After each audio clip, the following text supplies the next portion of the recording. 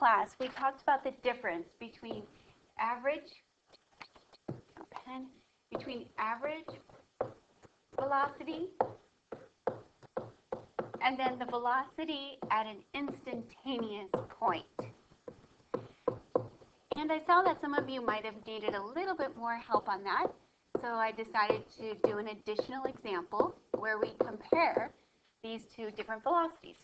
So I'm looking at problem 63, and this is page 66 through 68, I believe.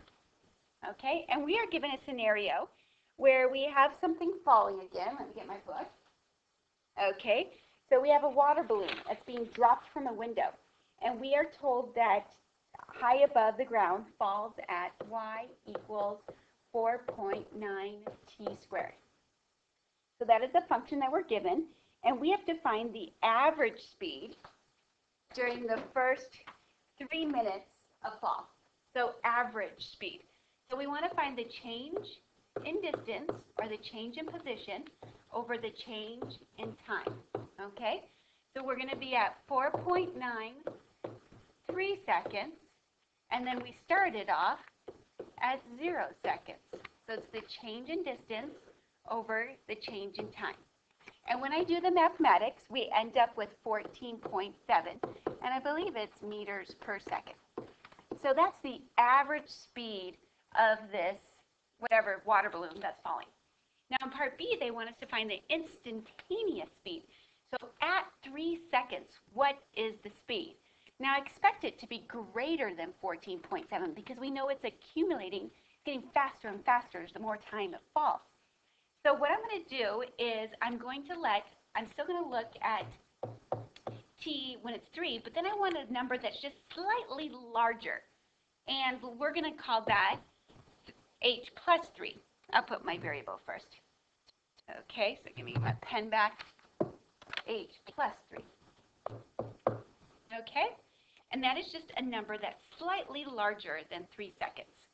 So we're going to look at the change in position compared to the change in time.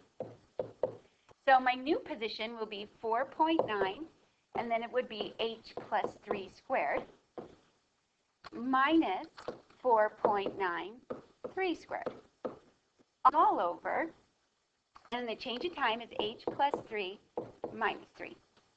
Okay, so now let's do some basic algebra here. So we're going to square the binomial.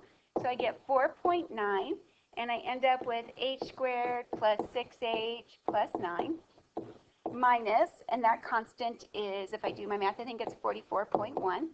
And we notice in the denominator, 3 minus 3 is 0, so I end up with over h. Continue to do the mathematics.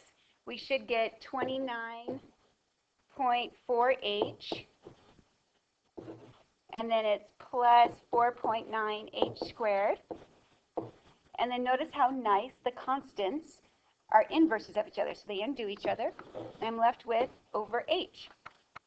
Now remember, we're wanting to find out instantaneously what happens here. So really what we're doing is we're looking at what is the limit as h gets closer to 0. Okay? Now we notice here we have an h that's common, so we're going to factor out the h all over h, and then those reduce. So then, according to my mathematics, 4.9h, there we go. If I substitute h for 0, then I would end up with the speed being approximately 20.94 meters per second. Okay? So this is how we use limits to be able to find instantaneous velocity at a certain point. I hope that this example helped you.